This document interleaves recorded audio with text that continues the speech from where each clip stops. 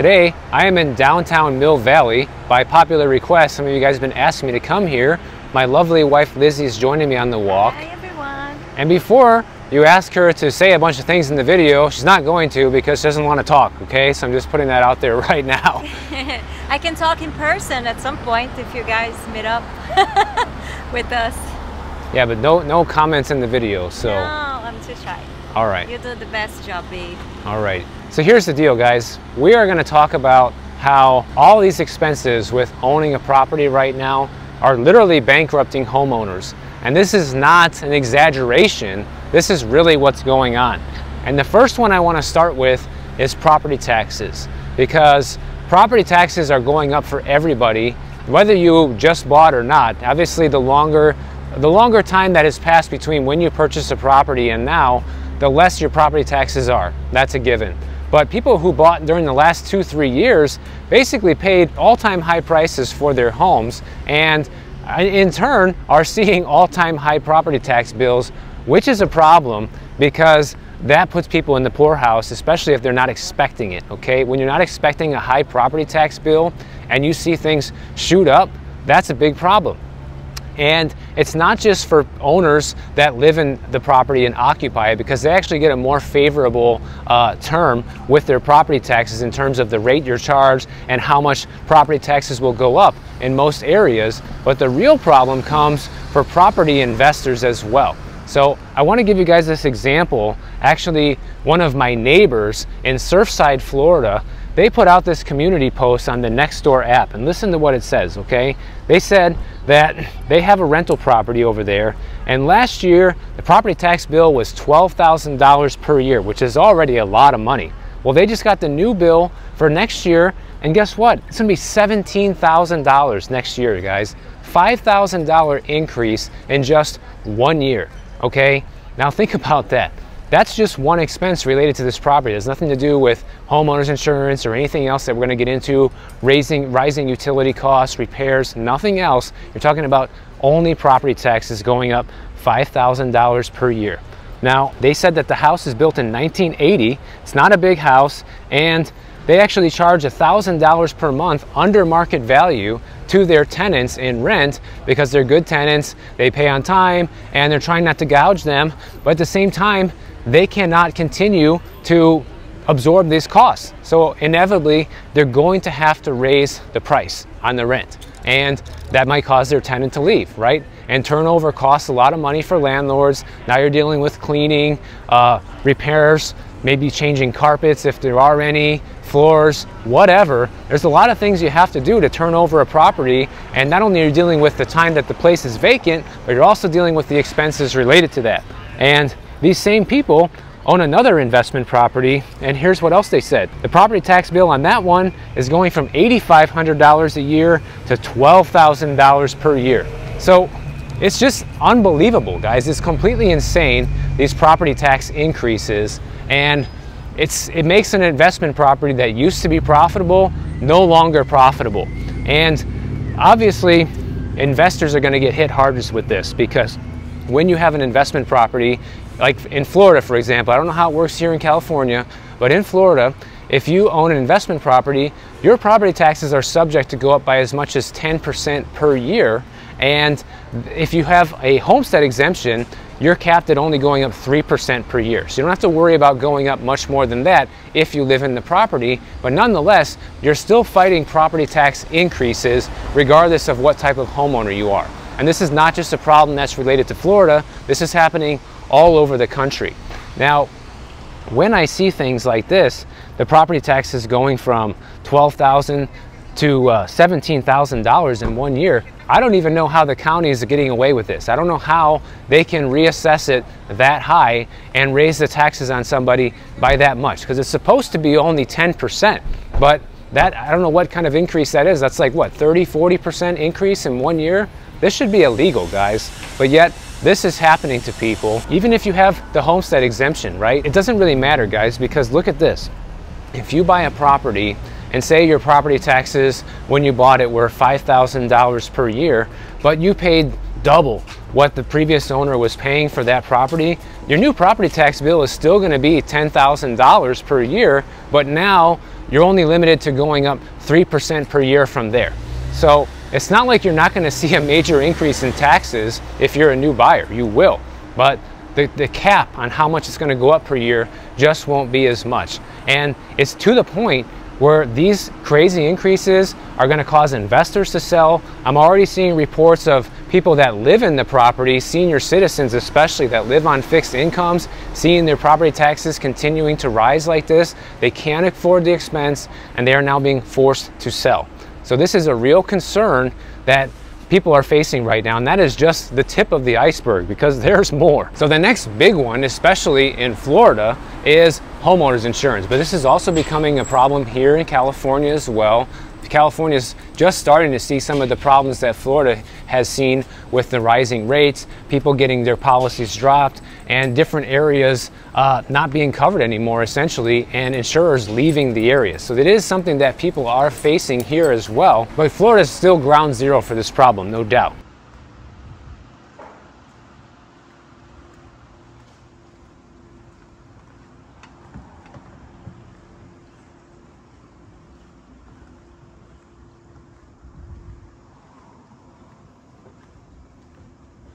It's to the point where people now are starting to basically skip out on having homeowners insurance, okay? You're having enough people say, I can't afford this, or I don't want to pay for it, so I'm just going to self-insure.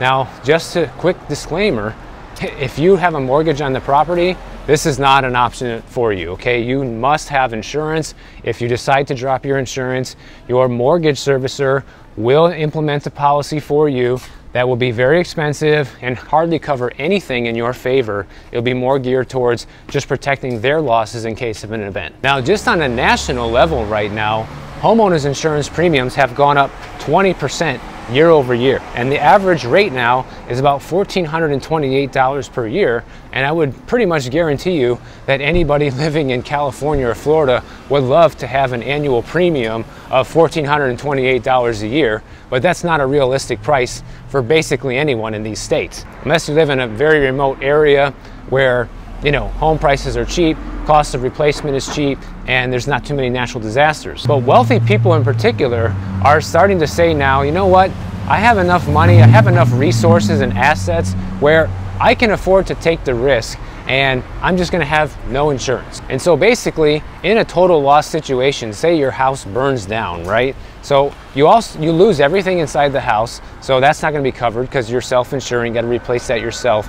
You also have to pay for the removal of the remains of your house, okay? And the cost to rebuild that house will be on you as well. So self-insuring isn't just about the value of your house, it's also about the cost of everything, right? When it comes to rebuilding, the cost of cleaning up the mess, and the cost of replacing the contents. So really, I feel like when you're going to do something like this, you need to be basically looking at, okay, what is my house worth? And double that. That's going to be your self-insurance policy in order to really cover yourself, I would imagine. So let's take a look at a real life example of somebody who's actually foregoing homeowners insurance. And this guy, his name is Larry. He's based out of Los Angeles, California, and he hasn't had homeowners insurance in 25 years, guys. So this guy's way ahead of the curve in terms of, you know, not paying for these crazy insurance rates, okay?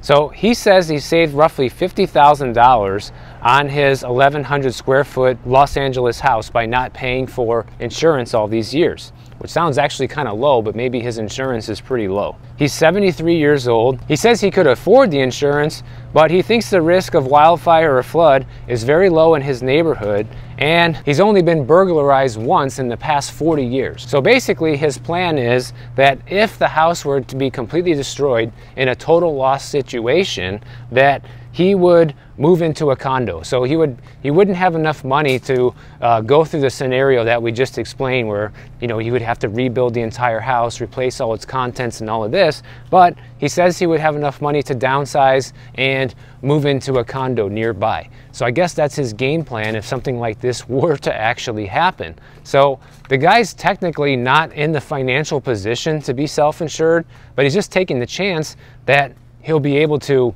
move somewhere else if he needs to. And I had no idea about this statistic, but it turns out 12% of households in the United States don't actually have homeowners insurance. And about half of them have annual household incomes of less than $40,000 a year, guys. So on the one hand, you could look at that and say, well, that person definitely doesn't have the income to self-insure, which I would agree with, but also they probably own a very inexpensive house, and that's why they're willing to take the chance, because somebody who earns $40,000 a year or less can't afford to buy an expensive home, so it wouldn't be like buying a house here in Mill Valley and having no insurance. And this is literally bankrupting people because, like I said earlier, this is not an exaggeration. This is really what's going on, and it's to the point that people who are now behind on their mortgage payments, even though delinquencies are still very low, a lot of people who are behind now on making their payments are attributing their late payments to the fact that their homeowner's insurance went up too high, or property taxes, or both, and they can't afford these increases, guys. So when someone's in a situation like that, guess what's going to be coming next? There's only two options. You're either going to go into foreclosure eventually, or you're going to sell the property now, especially if there's a good amount of equity in it, and pay off your debts and get out of that property and walk away with a little bit of cash, hopefully. And this is the scenario that I think is going to be right around the corner for many different people going into next year, because the property tax bill increases are coming for anybody that bought last year, this year. And as you can see, these increases can be astronomical, and insurance is a whole nother problem, guys. Like, just all these insurance companies are looking for any excuse right now to not cover you. And if they do cover you, chances are they're going to require you to do something with your property in the form of repairs in order to get the coverage that you need. And some of those repairs can be very costly, like replacing a roof, you know, chopping down different trees. Sometimes they say you need to get rid of that tree. Like, you know, look at this huge redwood tree here in this yard, guys. If an insurance company says that's a threat, you know how much it would cost to remove a tree like that? Now, they say here that mortgage lenders are factoring in the higher cost of insurance now when they're giving new home buyers approvals, but I don't really think so, guys, because I think most of the time when people get an approval for mortgage, the insurance that's initially quoted there is probably insufficient. First of all, it's not enough coverage, so likely the buyer will want to increase that, which will cost more. And the other thing that cannot be accounted for when you're talking about this is the fact that many insurance companies are just dropping people. So even if you can get insurance when you first purchase the property, nowadays there's no guarantee that you can actually hang on to that policy long term, which seemed to be never really be a problem up until the last few years. But now all these insurance companies are, you know, having a change of heart, guys. A lot of them are going bankrupt. A lot of them don't have the money to continue operating without significantly increasing your premiums.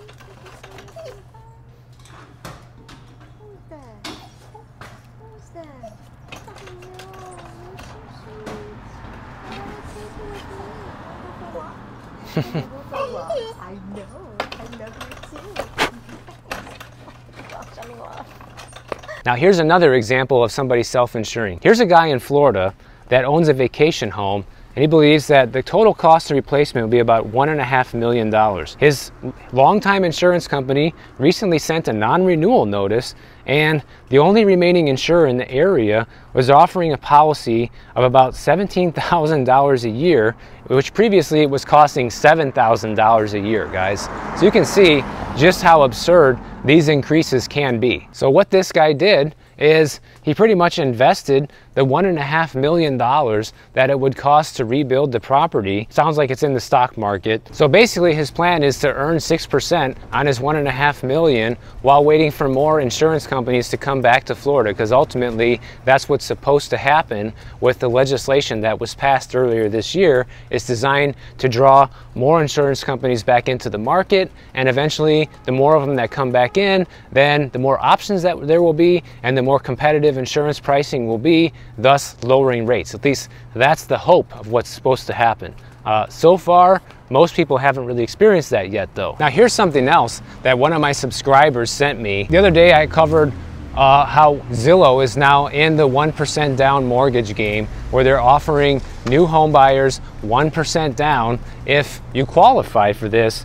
And he sent me a few more details on this that I actually was unaware of, and so check this out. One way that Zillow is also offering this is they're identifying properties that have been sitting on the market for a long time and maybe even are in disrepair or need repairs, and what they're doing is they're sending an inspector over there, and the inspector comes with a huge laundry list of problems with that property, and the seller a lot of times can't afford to repair all these things, obviously, otherwise the place wouldn't be in disrepair to begin with. They pretty much pitch to the seller of this property, you guys can give a credit to the future home buyer of this property in the form of all these repairs, and that's where they're getting all this extra money to give people a chance to put only 1% down on a property. And it turns out only about 50% of these deals are closing because of this, and even attorneys and closing agents are not wanting to perform these deals because of all the trouble associated with this. So to me, it's just crazy as well that Zillow is going to these lengths to kind of muscle homeowners that are having a hard time selling and maintaining the property into giving up more money essentially towards the down payment for the next person. Although in reality, the home buyer is probably going to be offering significantly less if the place needs a lot of repairs anyhow. By the way, guys, I've never been to downtown Mill Valley before. This is my first time, so I have no idea where I'm going. I'm just kind of like making circles around here, and I tried to show a little bit of the neighborhood. I didn't see anything for sale. Now, one of my subscribers also sent me this story. Now, I forget who it was, I'm sorry, but asked me to comment about it. And basically, here's what it says, that US debt literally jumped $97 billion in 1 week last week, bringing the grand total of our current debt right now to $32.759 trillion. Basically, the debt that our government is carrying is rising at exponential and unsustainable levels. And just to put it into perspective of how out of control this is right now, since 2020, when all the stimulus programs came out and the whole world got turned upside down, the US government has spent $25 trillion, okay? Our total debt right now is $32.7 trillion, guys. So literally 2/3 of that spending literally came about in the last 3 years, which is insane. So basically the idea here is because of this massive amount of spending that we had, that there's going to be a lot of financial repression in the future, because they basically mortgaged the next 10 to 15 years of our future in just a few years, guys. And that's not going to be good for the next decade of economic growth. But the idea here with this story is maybe the real goal of the Fed isn't so much to tame inflation, but essentially to keep the savings rate below the rate of inflation. And that's how they're actually getting all this extra money, by not through raising the taxes, but by keeping inflation too high and keeping the interest rates low enough where you can't earn enough to basically out-earn inflation. So it's that sneaky little tax called inflation that's simply robbing you year after year, devaluing your purchasing power, but trying to make people feel good, looking like, hey, I got a 5% raise this year, so all is well in the world, when in reality, inflation is higher than that, especially on the things that matter most, like food and housing. And the reason behind this is simple, because Congress is very unlikely to approve significant tax increases, so why not just keep inflation running hot and keep the amount of interest that people can earn low enough where there's still that gap there that the government can suck the money away from us. And it's kind of a brilliant plan when you think about it, and very insidious. And maybe this is the reason why we're also seeing the debt go up so high, because they figured out that this is the next way that they can rob us all blind. Because what they're saying is that the Fed doesn't want inflation to go away. It wants inflation to stay above the US government's average interest rate expense.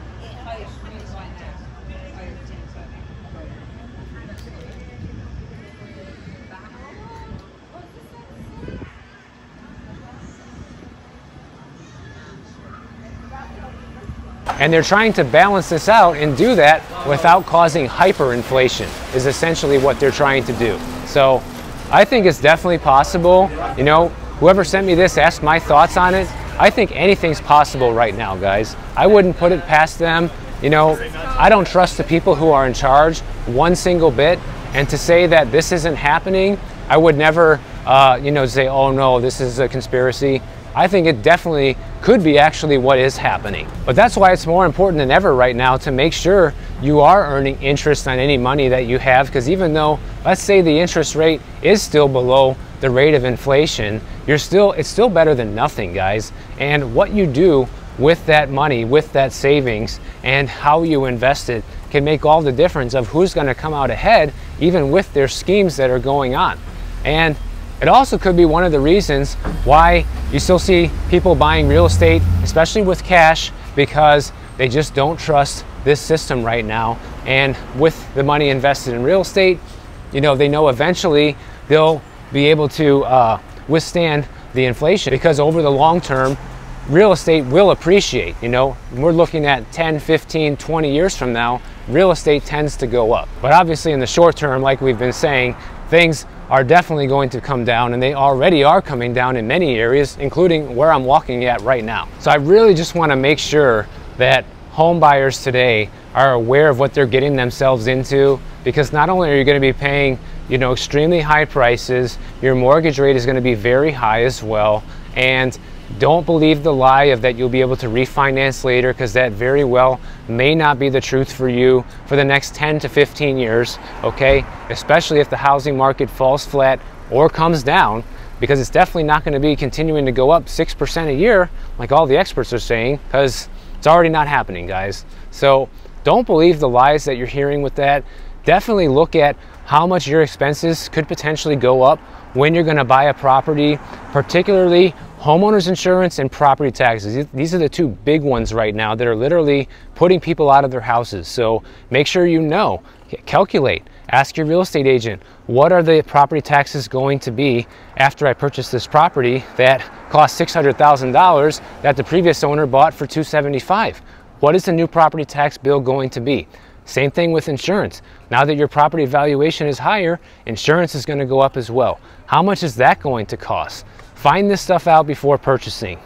So if you enjoyed this video, make sure you subscribe to the channel. And if you don't want to wait for my next video to come out, check out this one on the screen right over here, and I'll see you in the next one.